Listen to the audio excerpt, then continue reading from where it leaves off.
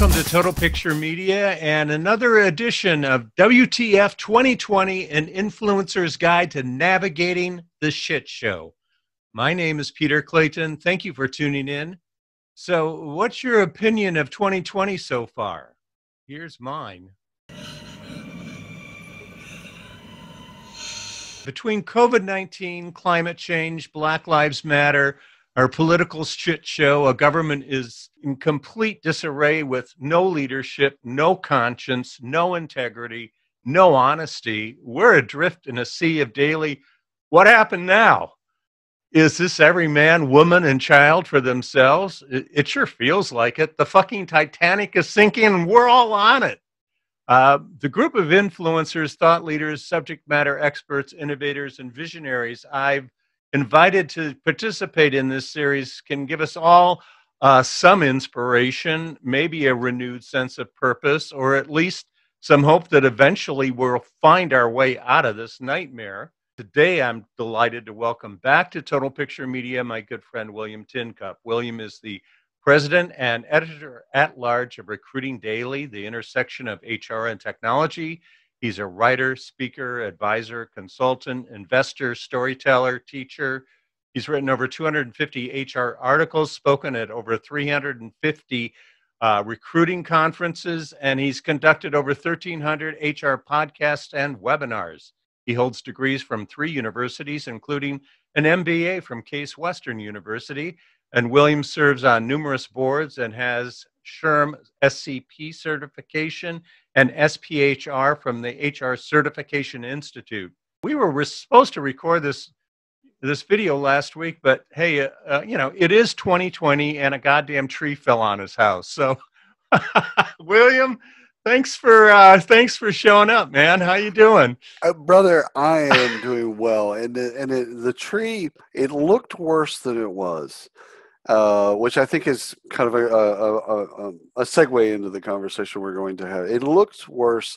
It did wreck the fence, and insurance took care of that. But the roofer came out, and actually it was more of a simple fix than I thought it was. But it looked epic, and it sounded epic for sure.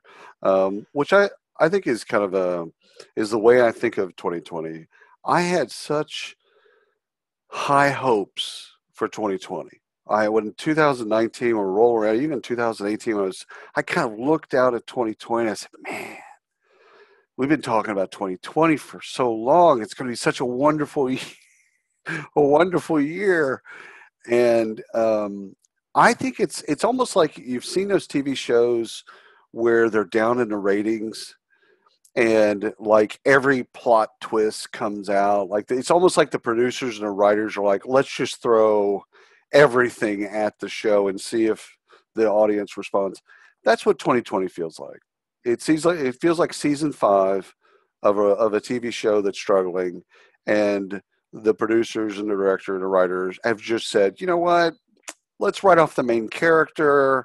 Let's bring back a dead character. Let's do all kinds of stuff. Let's have a sister marry an uncle. Just all kinds of whatever you can think of, just to see if the audience will go, okay, I'm back now. No, 2020 has thrown everything at us, and it's just October. I mean, it's just the beginning of October, so we can't even say it's done yet. There's still 3 months left.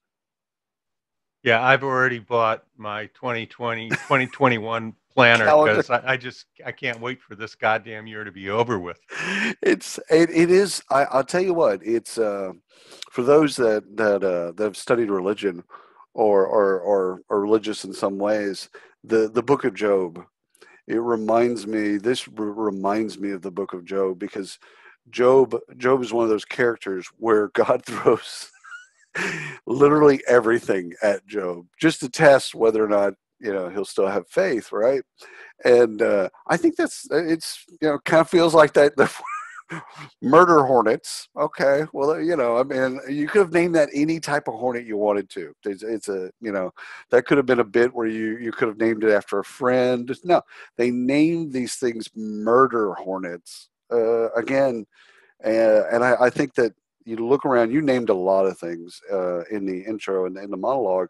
Climate change. I mean, just today they put California on a 36-hour, watch for a major earthquake. And it's like this state needs an earthquake after all the fires that it's gone through and all the chaos. Like it needs like anyone needs an earthquake, but like it needs an earthquake. But that's 2020.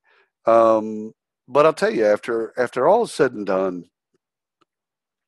we're a resilient people. And I think that's one of the things when you study the history of the world, these things happen. Bad years happen, bad presidents happen, bad years happen. This has happened to every dynasty and every empire throughout time. It's what I find fascinating is what are we going to be on the other side of this? What are we going to decide that we want to be? But it's in our hands. It really is in our hands to decide. What do we want to be? Do we want to be a republic? Do we want to be, we've got a lot of options in front of us. There's a lot of both proven models and failed models. So, but it is in front of us, and I have more hope. And I guess that's one of the things that as we explore, during our time together, it's easy to get depressed. I mean, it really is because of just all the things. Everywhere you turn, it's bad news. It's overwhelming.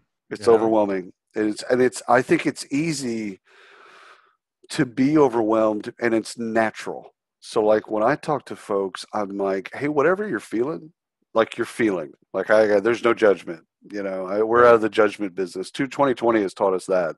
Like if you were judgmental before 2020."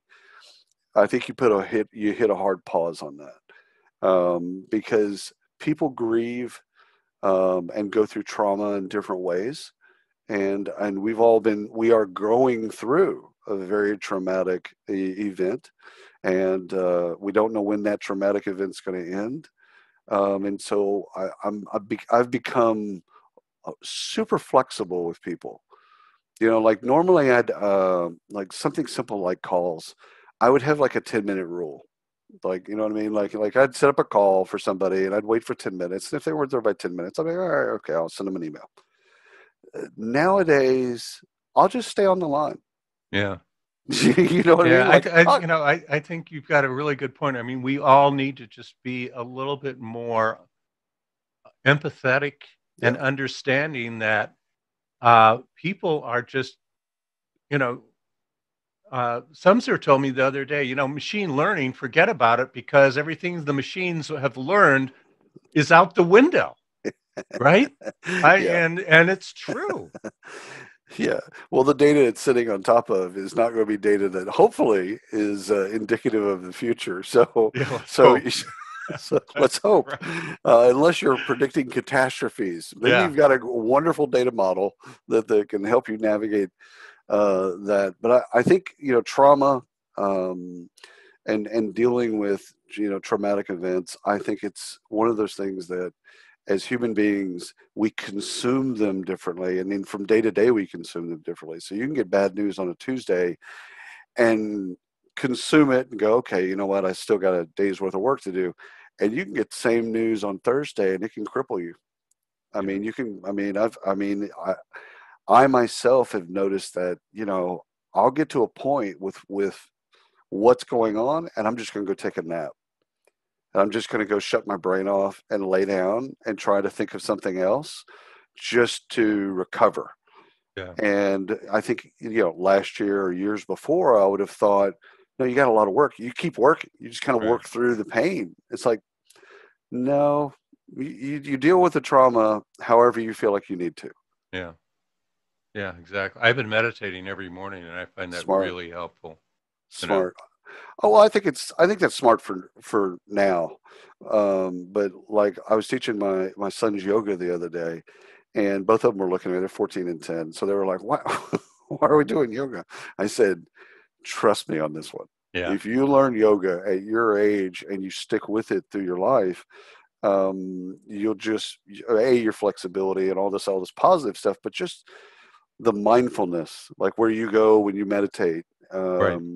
And having that ability to kind of shut things out and just think, positive thoughts. Think about the positivity, because every once in a while you'll hear a positive story. Like this morning, I was driving back. I dropped Van Allis off at school, and I was driving back, and of course the news was on. American Airlines is laying off 20,000 people, because that's, of course they are. And Of then, course. and then the other side of the story was Southwest Airlines. They're not laying off. They're not going to furlough people. They're going to try other kinds of things. They're going to shut down flights. They're going to kind of redo people and kind of reposition them and do different things and give early retirements. Like, they're going to try everything in their being to not furlough.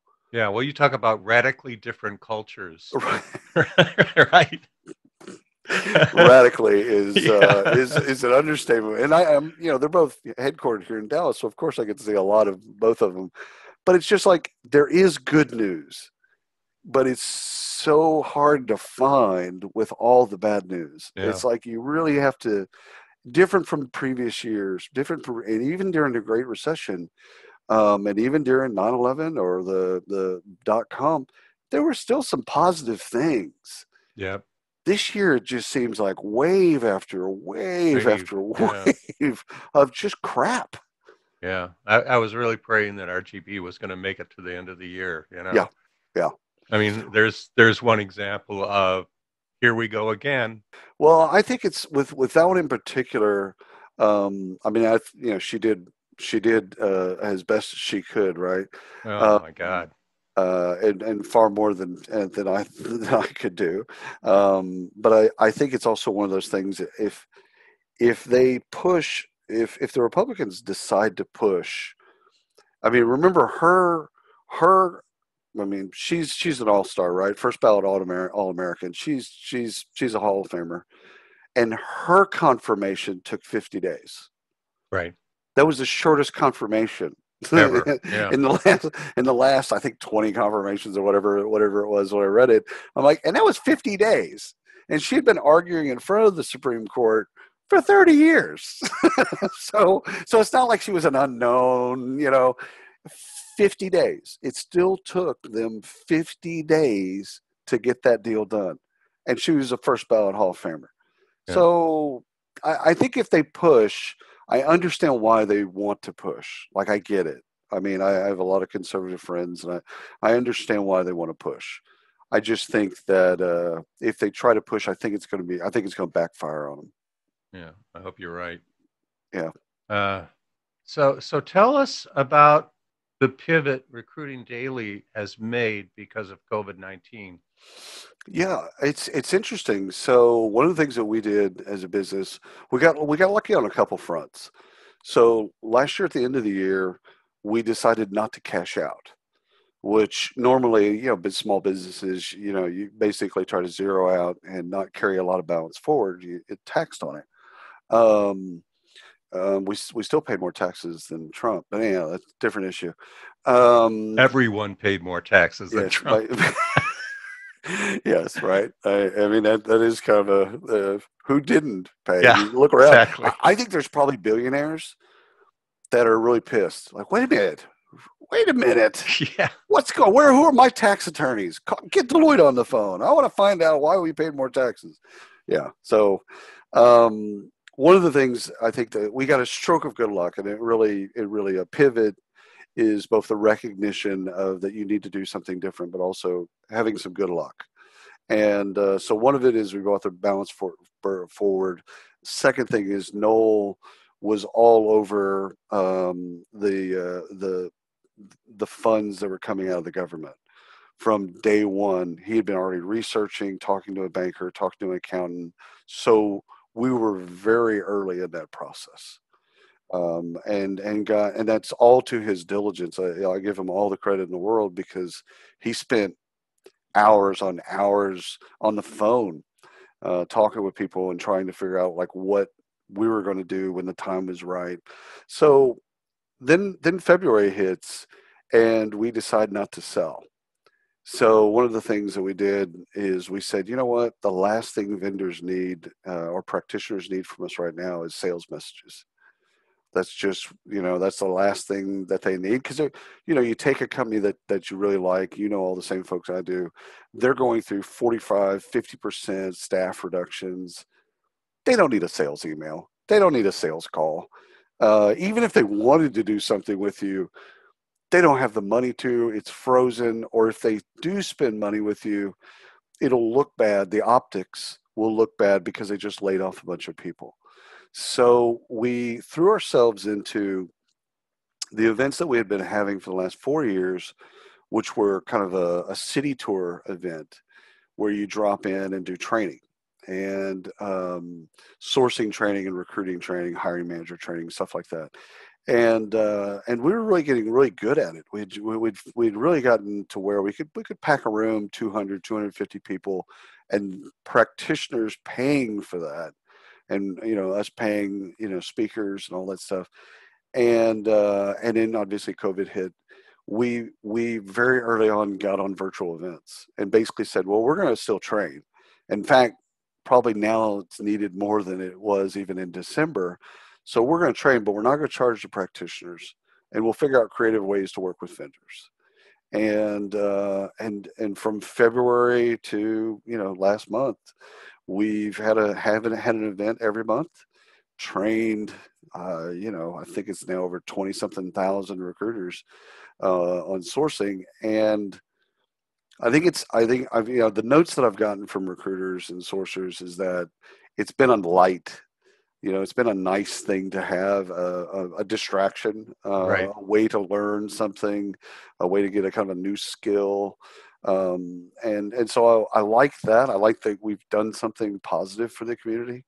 And it's, for me personally, because I'm not traveling every week, it's gotten me to produce more content, Mm-hmm. which I love. Like you, if I had my druthers, I would just sit around and create content all day. And like, it's like art. I would just love to be sitting around creating content, for 12 hours a day. That would be the perfect job. But the last 3 or 4 years, I've been on a plane, pretty much every week, and it's hard to produce content, as you well Exactly. know. It's Exactly. hard to come out with those outputs when you're on a plane, when you're going from conference to conference or whatever. So that's been my personal pivot, is that I've enjoyed.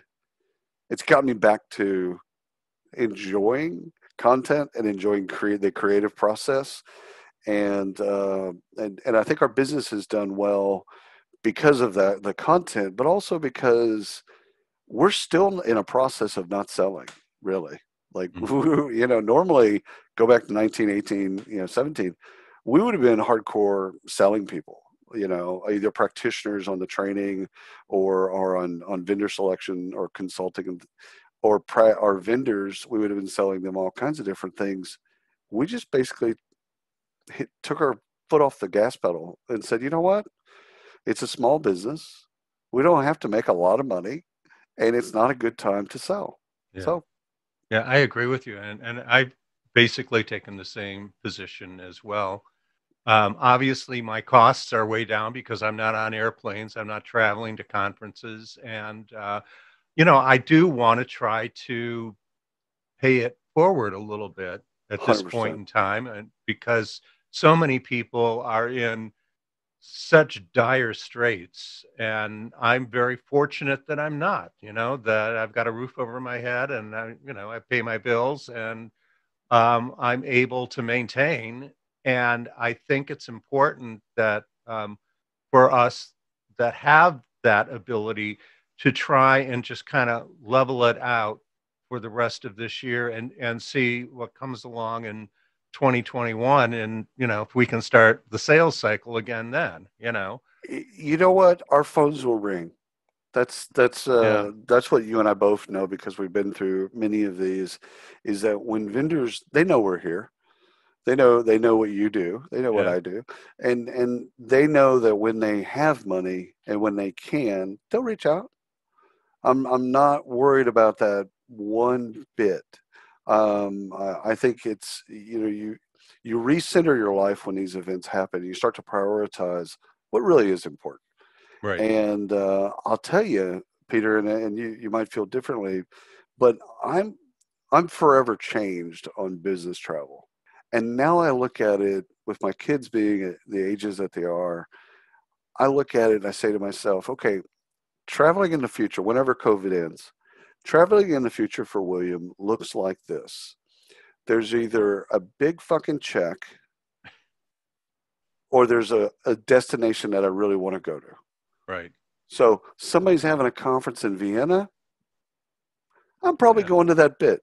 You know what I Right. mean? Yeah. I'm probably going to that bit. Paris, London, Yeah. Amsterdam. I'll be Again, there. yeah. Somebody, Vegas. Dubai. Uh, Yeah. Well, that's the thing. Okay, so Midland, Texas calls and says, "Hey, we want you to come out and do this bit." If it's not one of those two things, it's a Zoom call. yeah. That's what we've proven to ourselves over the last couple of months is like we can do a lot of these things that we thought that we had to be in the room for. Right. We don't have to be in the room. That's We right. can do those things remotely because we've proven that we can do those things remotely. And so now I mean, I've been executive platinum on American for as long as I can remember. Yeah, I'm okay with losing status. I'm okay with not having that card. I'm okay with, maybe only taking 4 or 5 trips a year. Like I'm Yeah. intellectually and emotionally, I've crossed over to a place of huge fucking check, destination that I want to go to. Other than that, it's a Zoom call.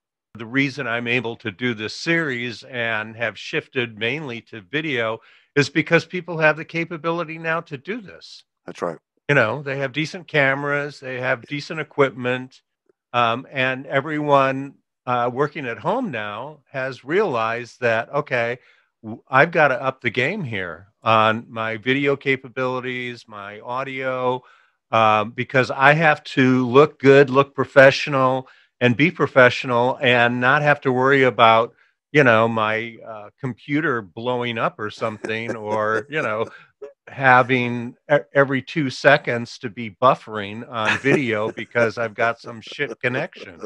Well, it's funny that you mentioned that. I moved. I went to the Logitech Brio cam.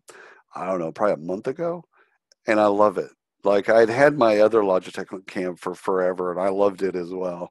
But I finally, I said, you know what? I need to up my game here, and it's exactly for the reasons that you mentioned. Yeah. I'm on more video calls, and I'm on more webinars and things like that. That really they need to see me in high def. They need to see again. The quality of sound needs to be there, and I redid my office. I'll show you. I like it. So like it everything in here I created. That's So so cool. so it's like a museum of William, right? So but I love that because A, it's helped me be more creative. And B, I've got stories. Like I can actually point to something and go, okay, let me tell you a little bit about this painting, or let me tell you a little bit about this photo. And so I like that. I like the Yeah. ability of being able to do that. And so thinking about backgrounds again to your Right. point, it's like would I have thought about that as much in 2019? Probably not. Yeah.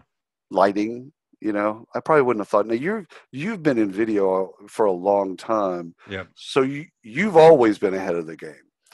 I think most of the people that you interact with are catching up. They're just Mhm. finally getting to where they're aware of things that you were aware of, 15 years ago. And I'm really happy that people are catching up because I love doing video, Yes. and now it doesn't look like surveillance camera. Actually looks like video. is, is that a mugshot? Yeah, fair enough.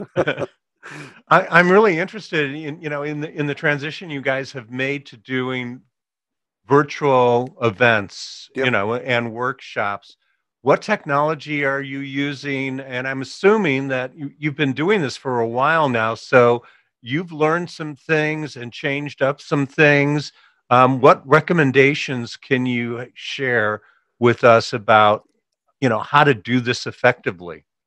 So all video conferencing software and event software sucks. Yes. So let's just start there. Yes. Now, Some sucks more than others, or in different ways. We first started off with GoToWebinar, but it was the GoToWebinar version where you could call in, and so the first event, horrible audio quality, like almost I mean, people could hear it, but the recordings were almost unrecognizable.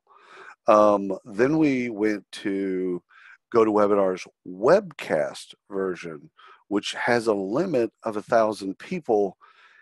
But it's stable because it takes away the call-in, so you can't call into it. So there's not all the burst of all that stuff, and it's just a webcast. Since we did that, I think in March, it's been totally stable, and we've had 3,800 registrations. But again, when people register, just like for a webinar, they don't all go. A lot of them are signing up just to get the recording so they can go watch it on their own Right. later on. And we've got close to the 1,000 a couple different times. And of course, there's a little panic button there. But we've never hit 1,000 simultaneous users or over 1,000. So we haven't broken it yet. I've used every like Zoom. I've used that actually pretty good, pretty stable. I've used Hopin just most recently this week, and I've used it 5 times, and 2 times there were problems. One of them, it was during that time, it was for TalentNet, and the internet broke. It was one of those Fridays where the internet broke, blew up. and so it wasn't Hopin's fault. So that's that one. This last one was this week for the Recruiting Automation Conference. Is one of their limitations is you could only have 5 people on a stage, which no one knew in advance, and so the organizer. Surprise! I'm a moderator, and there's 4 panelists. It's like, okay, somebody can't be on the stage, and the audio for 2 of the panelists was really bad. But I would tell you that without throwing Hopin under the bus, I think that's true of all these technologies. Yeah. I think that you catch them on the wrong day. You and I use Zoom. I used Zoom 3 weeks ago on a Monday. And I think it was the Monday when a lot of people started to go back to school, when school started to open up, and it was broken, like all day long. And I had a slate full of calls, and I canceled every one of them. I'm like, listen, Zoom's not working, so let's just move over to my cell or your cell, whatever, and go that route. So I think that for us, the GoToWebinar webcast version that has 1,000, it limits 1,000, but it takes away the phone line. That's been super stable, and you can go back and look at the videos from the events, and they're crisp, and the audio quality is good, video quality is good, and again, no breaks, none of that stuff that happens. I mean, you still have people user error, right, where somebody doesn't know how to unmute themselves. Like, it's a green button in the corner. You gotta hit the fucking button. Outside of user errors, it's been pretty stable. I mean, not pretty. It's been super stable for us. I find this all fascinating because we have really good friends in the conference business. Right. People like Mark at Unleash and, David at ERE, we can just go on. And I keep thinking, what the hell is going to happen to these events? Because this technology is only going to get better. Everyone is going to get familiar with it. They're going to know how to get themselves off of mute. And our company's going to go, well, are we going to really spend 20 grand to do a booth and send a bunch of people to Vegas for 3 days and maybe end up with a little bit of business? Or can we do this thing virtually? And, one thing you brought up offline last week when we were talking that I think is absolutely spot on is I think more companies are going to start doing user conferences and very specific small events for their customers and prospects where they control the invitation list, they control the event, they control everything. And it may be only, 40 or 50 people, but it's the right 40 or 50 people. That's right. Did you ever see the movie Below? Yes. It's the lesson of the movie Below when it's you go right to the source, right? So as soon as you can go right to the source, you go right to the source. So conferences in the traditional sense have been an kind of that in between. It's the person you got to know to then go and find the other people that you need to meet. Now you don't need conferences. And I think that, you look at that, the economic model of charging practitioners to see content, that's done. That's out. That unless you're 25,000 people at a SHRM event. no, When is that going to happen? that's gone. And a lot of that, the drivers for that for them are they can get it elsewhere. So that's number one. Two, the training budget is shot. The travel budget is shot. And oh, by the way, they can get it elsewhere, but outside of the boondoggle that people when people want to go to those events, oh, it's in New Orleans. I've always wanted to visit New Orleans. Well, you know what? You can visit New Orleans. You don't have to use a conference to visit New Yeah, Orleans. that's right. There's planes, Yeah. cars, trains, I guess. You don't really have to do that. Right. And you'll Um, probably have a better time.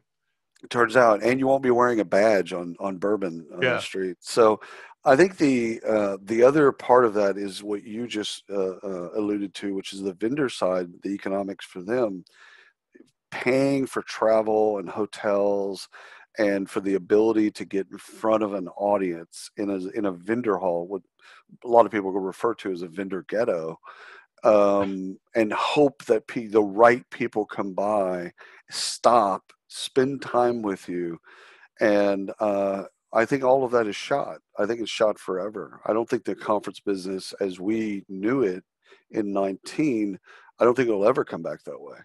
I think people are going to have to do different things because the elements of a conference is you have content for practitioners.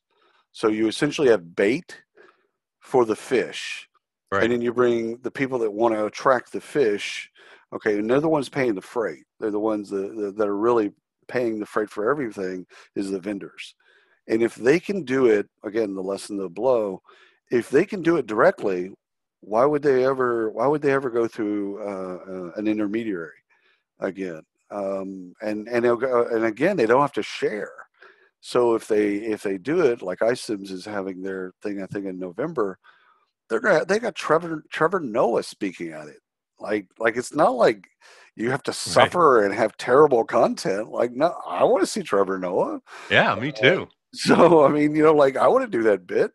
Um, so it's not like the content's. It's not like you're going to get lesser content. No, no, they can book good people too, and they will. And I think that's one of the things is okay. So now, if as a practitioner, I don't have to pay, I don't have to go, and I don't have to be sold to. And from a vendor's perspective, I don't have to share. I don't have to be across the booth. If I'm ADP, I don't have to be across, the way from Ceridian. I don't have to Right. share that, right? Like I can go and get my own, and they can go get their own, and we can, do that. So I think there's going to be a deluge of content and in events. I think it's going to get to a point where there's virtual events and virtual conferences 3 and 4 times a week, and which sounds like a lot, but I think again there's an appetite there. If you put good content in front of people, they'll attend it virtually, Right. and so I'm not And worried about especially, that. especially if you record it and have it on demand, Good point. then, like you're doing with your webinars, Yeah, right? yeah. I think yeah, absolutely. I think that again that then gives them they can then choose when to consume that, right? It's like an on demand when we first kind of moved to setting your VCR and all that type of stuff. It's like I'll watch that TV show when I want to watch that TV show. I think it's forever changed. Peter. I think that now conferences can get creative and do things that maybe are a bit more human, which is kind of an interesting, I think you and I talked about this, where they can say, okay, now it's not just about content. We're going to have, more speed dating and speed learning. So now what we're going to do is you're going to come into a room and you're going to go through and meet 100 people, and you're going to spend 5 minutes with each person. They're going to tell you about them. You're going to tell them about them. You're going to meet each other, and you're going to have a human connection. And you can't get that online. Right. You can't get that bit through Zoom.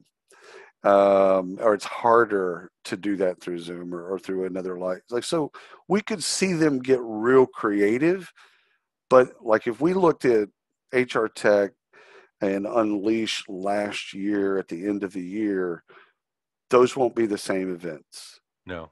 Ever again. As I mentioned in my open, you serve on a number of boards of companies in the HR tech space. Do you believe there will be more tech consolidation next year?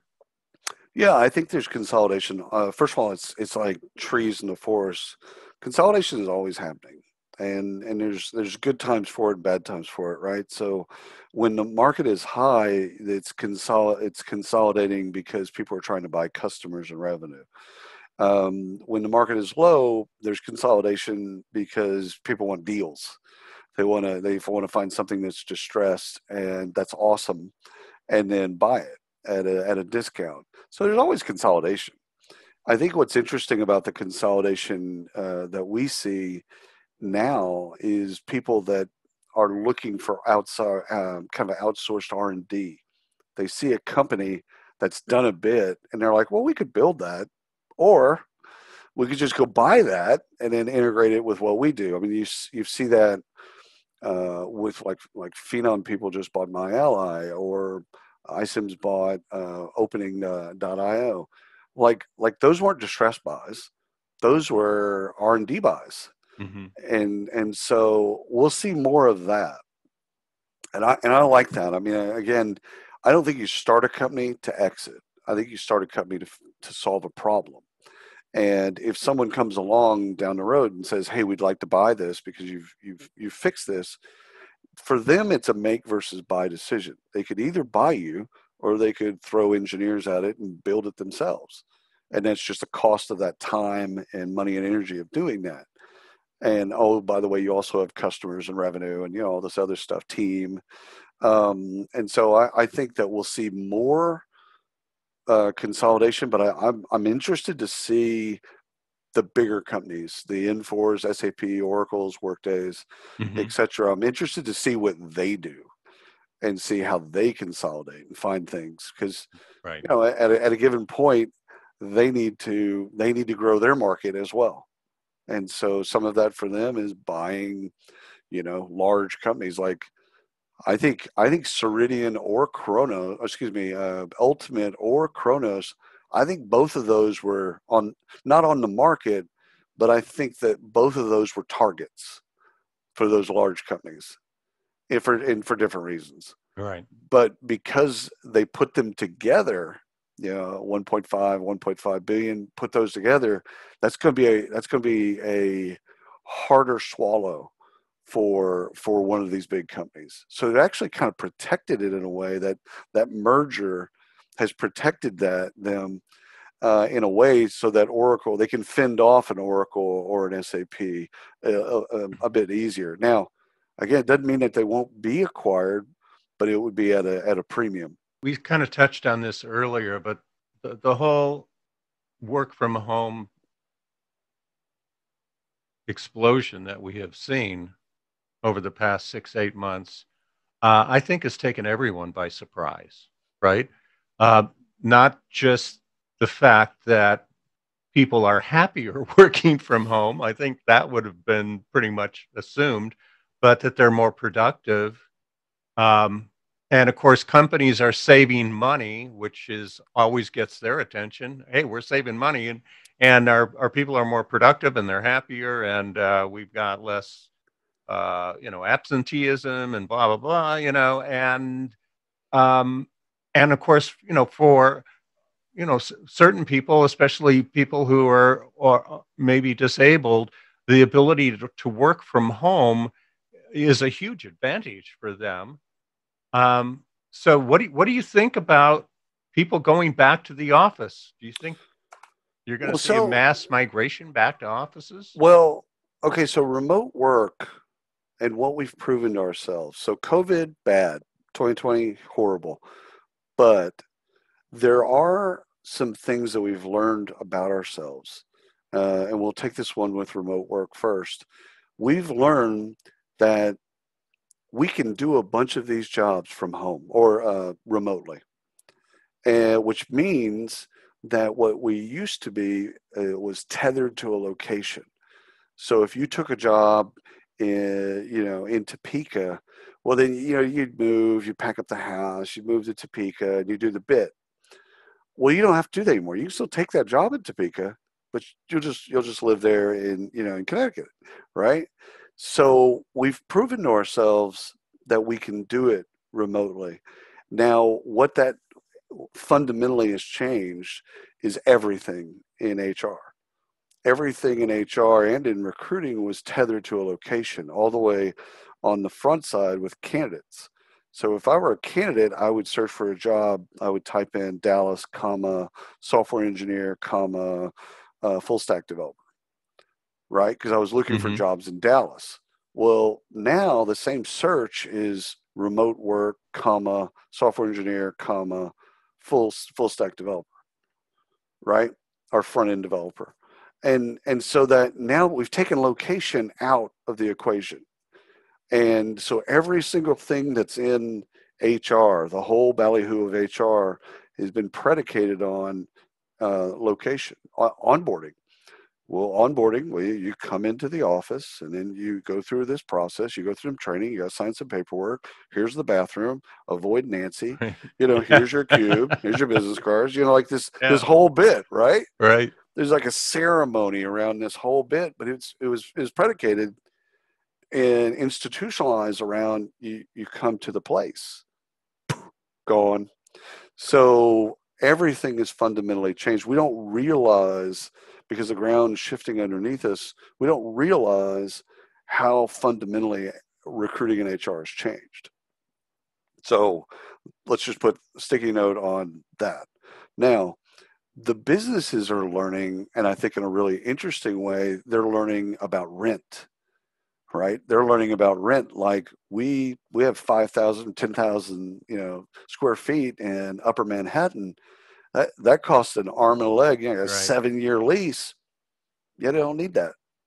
So they're going to see a cost savings, which is remarkable for them. They'll still have 1,000 square feet of conference rooms and some executive things and stuff like that. But other than that, don't need the 10,000, don't need the 20,000. Most of those people can work from wherever they want to and learn. Now, what's great about that is it's also a tool for them to engage people. Like instead of engagement and culture being location based, now engagement is like, hey, how do you want to work? You want to work from home? You want to come into the office? You want to go? You want to do this? Hey, it's your choice. Like we're a company that basically says we have an office. If you want to come in, fantastic.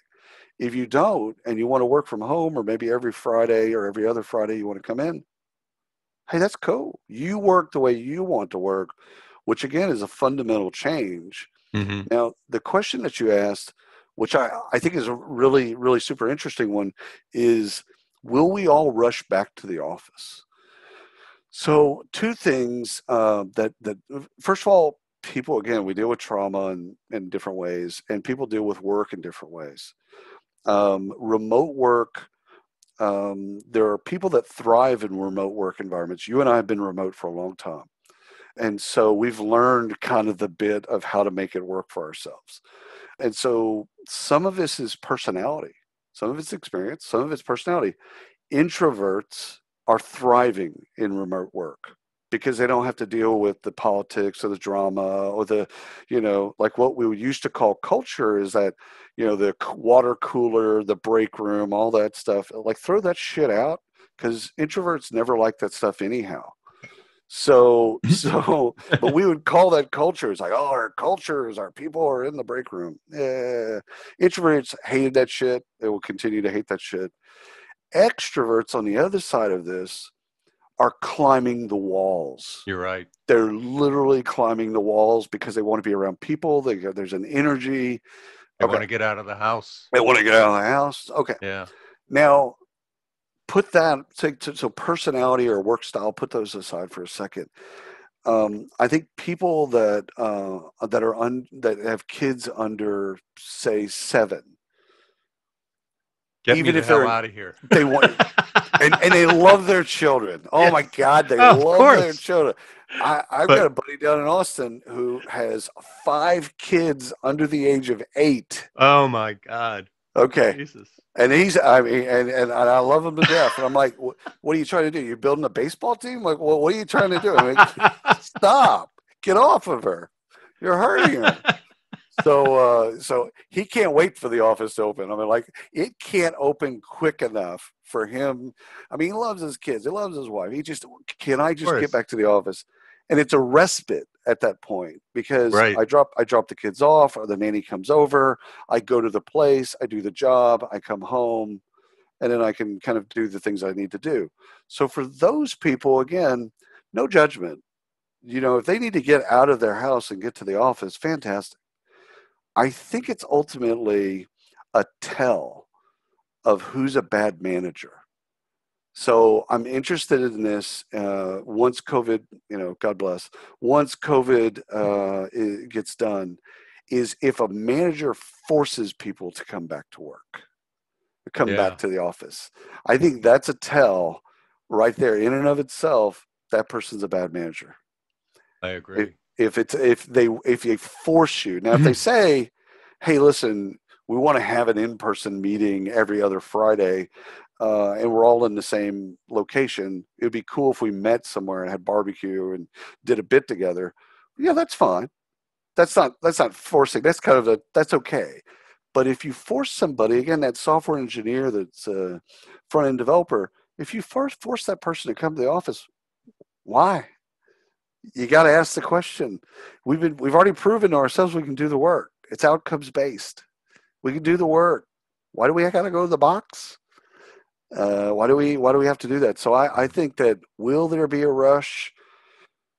Yes, I think there will be a bunch of people that want to escape their houses, and for different reasons. But forcing people back to work, I think is just dumb. But beyond just being dumb, I think it's counter to the employee experience. We've already proven with some people this is just a better experience for them, for all the reasons you said. Okay, then let them work from home. If the outcomes get met, why do we care where they work? Back to the location thing for a second, because it sort of triggered. I listened to one of your use case podcasts with this guy, Daniel Fellows, from a company called Optimal or Get Optimal, which does which optimizes job ads basically. And he told you a couple of things I found really interesting. One was the fact that in a job ad, it was always here's the job, here's the location, right? And then he told you that I think it was 87% of the searches on Indeed included the term remote working. Yep. That tells you something. They're searching. So, and I talked to Appcast yesterday. They've got a benchmark report you would find fascinating because it's right up your alley. And they said that employers are responding in kind. So now what employers are doing is they're putting remote work into their job descriptions so that they can be found.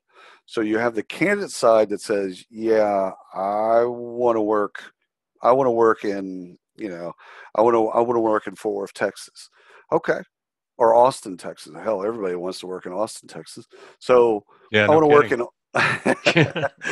work in Austin, Texas. All right. Well, again, now those companies, again, wherever they are, if you want to live in Austin, Texas, and they want to interact with your skill set, they want the outcomes that you could provide, then they need to put that in their job descriptions and their job ads, and they need to make sure that in their career pages, they need to optimize for all of that. I think one of the things that's going to be fascinating, Peter, is that dealing with compensation, which we haven't really talked about, but it is something that is going to hit us like a ton of bricks, because we've been dealing with pay equity issues, for lack of a better term, for hundreds of years. But let's just deal with the immediate. We know that there's a pay equity gap. Mm-hmm. Now, what's really interesting, like I said, how remote work and COVID has changed HR forever, is everything in compensation has also been location based. That's right. By cost of living. So that same software engineer, again, software engineers, it's a $300,000 job. The outcomes decide what you pay for. You pay for the outcomes. Where they choose to live, that's on them. So if you choose to work in Austin, Texas versus Upper Manhattan or Tokyo or Sydney or something like that, it's still $300,000. So I think in a weird way, we can actually eradicate pay equity issues by just putting a dollar amount next to the job. Mm-hmm. The job, the outcomes of the job are $300,000. And see how we've done that historically is we've set that base, comps set that base at $300,000. But if you live in San Francisco, it's a $480,000 job. Right. And if you lived in Midland, Texas, it's a $120,000 job. No, it's a $300,000 job. Yeah, that's really, you're bringing this up because when I talked to John Sumser last week, he said, if you are a software engineer in San Francisco and you decide to move to Montana, guess what? They're not going to pay you what they pay you in San Francisco if you're living in Montana. Incorrect. So here's why I believe that's incorrect. I love John, and he's usually correct. But in this instance, what they would be doing in doing that is creating more inequities. So no company needs to create more inequities. Yeah, no kidding. They don't want to go down the path of creating more lawsuits, because Right. you're gonna have, no doubt, you're gonna have people that are all of the protected classes, and all of a sudden now you've got to justify, well, you were making this and you moved to Montana and the cost of living. Hey, this isn't about the cost of living. This is about the job. It's about what I provide, and you're paying me less than what other people that provide the exact same thing, which is the definition of inequity. So again, your choice to live in LA or Hollywood, that's your choice. You're gonna make less because the cost of living in that place will take up more of the money. That's your choice. You don't have to make that choice. So I think that you can democratize that, and I think you can. Will people learn that fast enough before they get sued? Will be rather interesting, because the first time you do that to a female engineer who made that decision, the very same decision that you talked about, is a lawsuit. That's a lawsuit right there, just waiting to happen. Why are you paying me less? Yeah. Not just why are you paying me less than other men. Why are you paying me less than other engineers that are doing the exact same job? Right. And John's wife will take that gig. Oh, hell yeah. Heather will kill that. She'll crush it. But I think it's common sense. I think it's right. I think people will try to do that up until the point where they start getting sued. And once companies kind of realize we're not in the business of creating more inequities, we're in the business of trying to level out and create a more equitable workforce. Now you take cost of living out of the job. You throw that aside and you say, what's the outcomes of the job? What is the market bear for that? Now you live wherever you want to live. Now that's your choice. You don't live in Midland, Texas, you make $300,000, you'll be a king. That's a choice, right? You live in West Hollywood, $300,000, you're basically homeless. So, but again, that's a choice. It's not my choice. That's your Yeah. choice. You choose to live there. I didn't choose Yeah. to live there. So Exactly. I think that's one of the interesting things about remote work is, and COVID is it's unlocked this. It's the job. It's the outcomes of the job, which is what it should have always been about. That Yeah. like how we got to inequities is because of all of these things, and paying women less, paying minorities less, paying veterans less, paying. Companies are going to get smart about this and just say, you know what? Here's the job. Now Yeah. you can live. Now we know that you can work from anywhere and you can get the job done from anywhere. If you choose to live, literally, if you choose to live in downtown San Francisco, that's your choice. So this has been a hell of a year for talent acquisition and recruiters. And I keep hearing the fact that a lot of these people are getting laid off and they're not being able to get full-time Yeah. employment anymore. They're all, sort of going the route of the sourcers, taking gig jobs, Yep. contract jobs. Is that what you're hearing? And do you think that's going to be around for a while? Yeah, I think first of all, I think most people under 30 don't use the same vernacular around work that we use. And so I think they use words like gigs, not in a bad way. Mm-hmm. Like they look at the job that they have at Facebook as a gig, and then Facebook offers them another gig, and that's called internal mobility from an HR perspective, but it's just another gig. Right. I think recruiters, the ones that are out of work right now, take a gig, whatever the gig is. Just take a gig, and do something, and then change that with another gig, and just kind of keep going from gig to gig, not necessarily thinking about like I think we've been frozen in time and thought of this side hustle. Uber started kind of marketing this side hustle as this, that's the gig economy. And truth is work is a gig. That's what work is. It's just a gig. And so you do a gig and you at one point you do another gig. Now, historically, we've looked at that as especially back when you had loyalty on the company side and the employee side. I think that was associated with free agency in baseball, by the way. So once free agency happened, I think it destroyed the Really? corporate loyalty. Huh. That's I think that interesting. I think you can look at those in parallel. It's like at that point, free agents said, "No, I'm going to go wherever the hell I want to go and make the most money possible." And companies basically said, well, we don't have to be loyal to employees. And employees said they don't have to be loyal to companies. But even back then, it was just gigs. Like my dad worked at Weyerhaeuser. That was a gig. Like at points you just have gigs. You go from one gig to another. So I think that for my recruiting friends, the thing is this is a moment in time where you innovate at gunpoint. So if you have a job, you're doing more with less, and so you gotta figure out how to innovate. If you're out of a work, then you've got to figure out how to innovate, and some of that might be just retooling yourself. Maybe this is a good time for you to go. I'm going to go learn these 7 skills so that when things, not if, but when things come back, I'm ahead of the game. And again, I think it's a perfect time for that for folks. And if you have to take a contract, which is kind of the route that you had talked about, take the contract. Right. Like, so what? It's a gig. Do the gig. What's funny about contracts is people don't talk about the conversion rates of contracts, but a lot of employees come from contracts.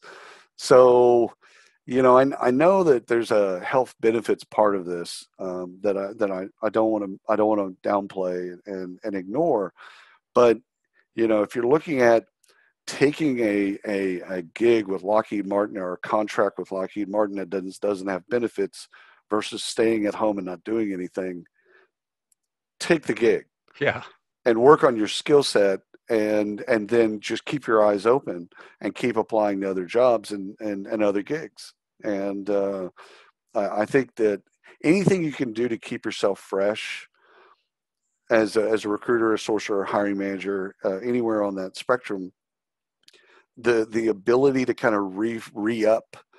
It's actually a drug term. I shouldn't use that. But you basically reinvest in your skills, right? And Hmm. so I think that's a choice that humans make about every 3 to 4 years, where we're either going to learn that technology or we choose not to.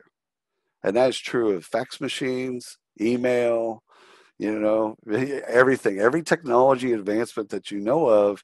It's either you say, yeah, I'm going to learn that. Like some people do voice to text. And there's a whole bunch of people that just skip that and say, yeah, I'm not going to do that. So I'm just not going to do that. I'm just waiting for that. Wait till, yeah, we'll do the next one. But that's also for talent acquisition professionals. That's also their bit too. They Yeah. they choose when they want to innovate and when they want to kind of re-up and learn some new things, and when they're like, yeah, I'll wait for the next innovation and I'll deal with that then. So but I think COVID is a perfect time. Outside of the emotional stress, I think it's a perfect time to say, what version of me do I want on the other side of this, and how do I get to that? What can Hmm. I learn? Who's doing it well? Like this is a good time to interview people that are doing stuff that's really, really, really cool. I think Lars does this really well, and Lori does this really well. Is they talk to people, Yeah. and so they're constantly learning. You do the same thing. You're constantly learning new things, and I think that keeps you fresh. I totally agree. And I've started calling someone every day who I haven't talked to in, maybe a Smart. month or 2 months or a year or 2 years, who I like Yeah. and just want to touch base with. And it's really been interesting and I, fun to do that. I made an Excel spreadsheet, so this is how geeky I am. I made an Excel spreadsheet of people like this, and I called it proof of life because so I'm so dark. But it's basically I same bit. It's I call in and then leave a voicemail or whatever, and just basically say you don't have to call back. I just I really am just checking in on you. I don't need anything or want anything. I just want to see if you're okay, Right. and talk and hear your voice. I think I think COVID has helped us because in 19 you and I might not have done that bit. No, because we were on the airplanes too much and That's right. right. We had other Chasing conferences. we had other priorities. So COVID's kind of dunked us in some empathy in a way that I hope I want to keep. Yeah. Actually, that spreadsheet, I want to add more people to the spreadsheet, and after COVID lifts, I want to keep doing that bit. And because it's a fun bit just to check in on somebody and say, "Hey, how you doing? Absolutely. Where you at?" Yeah.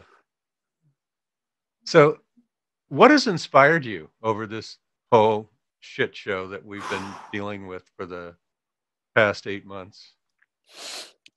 I'll tell you one of the things that is inspiring is in our little world, in the technology world that you and I follow and care about, is most of the vendors, if not all of them, are quietly innovating behind the scenes. They're not telling anybody about it, right? Because their customers and their prospects, they can't handle. They're not selling, so there's that. But their customers can't handle anything new. So, but they're quietly behind the scenes. They're building all this new stuff that is really cool. And that's all over HCM, not just in recruiting, but all over HCM. They're building these analytic tools and they're building predictive tools. They're building all this real cool stuff that the moment that COVID lifts and the kind of that that wave of new cool things come out, they're going to be able to kind of open up their jacket and show people a bunch of really cool things. And because I do a lot of demos, I get to see those like every day. I get to see like, oh my God, that's really cool. Can't show it to a customer right now because they, if we did, they'd freak out. Like Right. they'd go into the fetal position. So can't show it to them, but they're quietly innovating. I mean, like all the ATSs that you and I know, every single one of them are innovating and doing really cool things behind the scenes. And the very moment that COVID lifts and they're out and they're really running and gunning, I think we're going to see this really. I think for you and I, it's going to be this amazing kind of wave of new cool stuff that they've been making these, and quietly they've been making these investments since January, and they just haven't been able to release them publicly for all the reasons I mentioned. But that's going to be fun for us to consume. Like you and I are going to have it's going to be overwhelming on some level, but it's going to be cool because it's all these things that they've built and they've been building. It's like these little, it's like someone in a workshop, right? It's like, okay, the winter's coming and winter's there, and they're in their workshop and they're building these really cool things. Spring comes. At one point, spring comes, summer comes, and they get to show you all the cool things that they build in their workshop. I think that I've seen enough of that to know that is going to be really cool for us. And it's inspiring. You asked the question about what's inspiring. That's inspiring. The fact that when we get to the other side of this catastrophe, there's going to be a lot of really cool new technology that's released on people. Yeah, I think you're right. And I think a lot of it is going to have to do with eliminating bias, and a lot of it is going to have to do with D&I. 100%. Right. 100%. And thankfully so. I mean, that's actually, so the social unrest, I mean, first of all, going through just week after week of, people of color being killed, like right in front of us. Unreal. It really is unreal.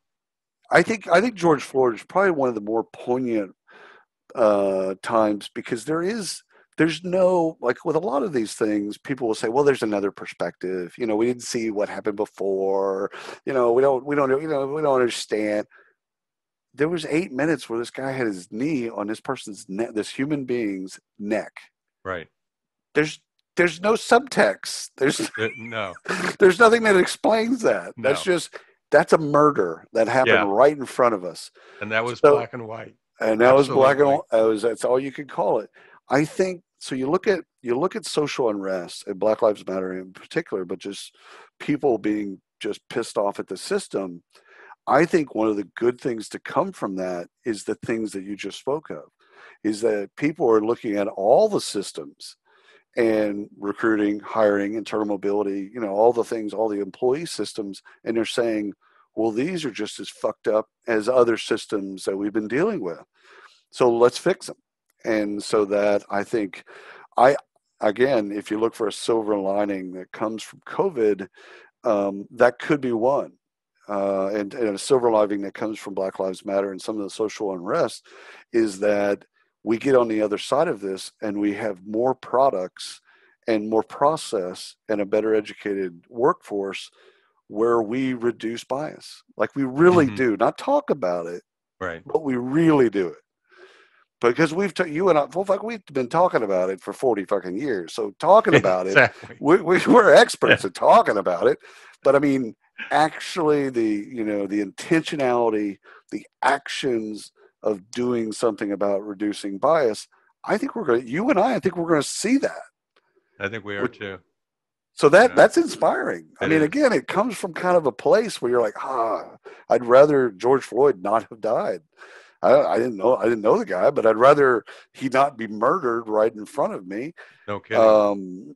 However, if anything can come that's positive from all of that negative, and we can get to another side where we actually do see a reduction in bias, then I'm not going to say anything's worth it. I'm going to say that that's a silver lining, that something good is coming from something bad.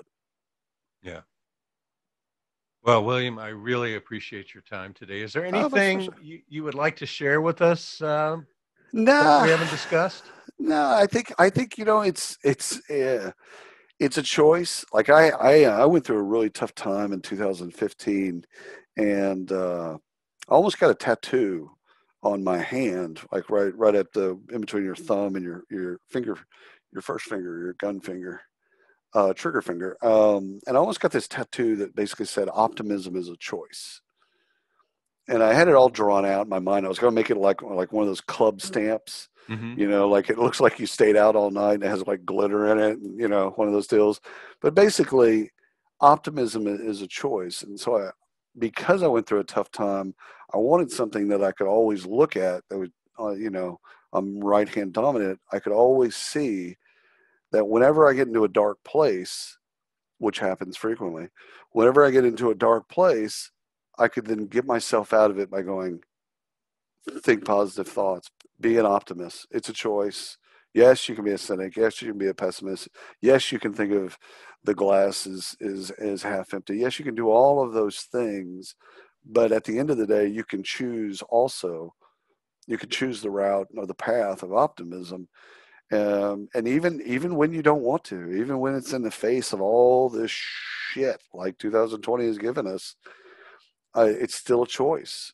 And so I think that if there's anything I would tell people, especially folks that are going through tough times, is, first of all, there's better times on the other side of this. We know this. The human condition, we know that we'll survive this and we'll thrive on the other side of it. But just when you find yourself in a dark place, just try to be as optimistic as you can and try to ride it out and get to the other side. Awesome. Well, that's a good place to end. So again, thank you, my friend. And I do look forward to seeing you in person At some point. At some point, in the not too either one distant, or two. Yeah. One or two. The vaccine will be here, and hopefully it'll work. Yes. Yeah. Sooner rather than later. Yeah. Right. Sooner Absolutely. rather than later. Well, all brother, right. So, thank you so much. Thank you. And I will obviously send you the link when this thing goes live. And, awesome. And I'll, if you want, I'll upload it to Dropbox or someplace. So, you can put it wherever you want to put it. Well, and I love what you do. I appreciate you, brother. Good. And well, I appreciate you. And, I'm a pretty good video editor and podcast editor. So if you ever need any backup, well, I'm just down the road from, I know. From the guy who runs his company. I was about to say, Noel's right around the corner from you. Yeah, he's just up the road. Yeah. That's too funny. Yeah. That is too funny. You and Kudik and Corsello and Noel all live close enough to each other where you could throw rocks. Yeah, exactly. So, that's some funny stuff. Yeah. Well, brother, take care of yourself, and I'll see you. Hopefully, I'll see you soon. Yes. All right. Thanks again, man.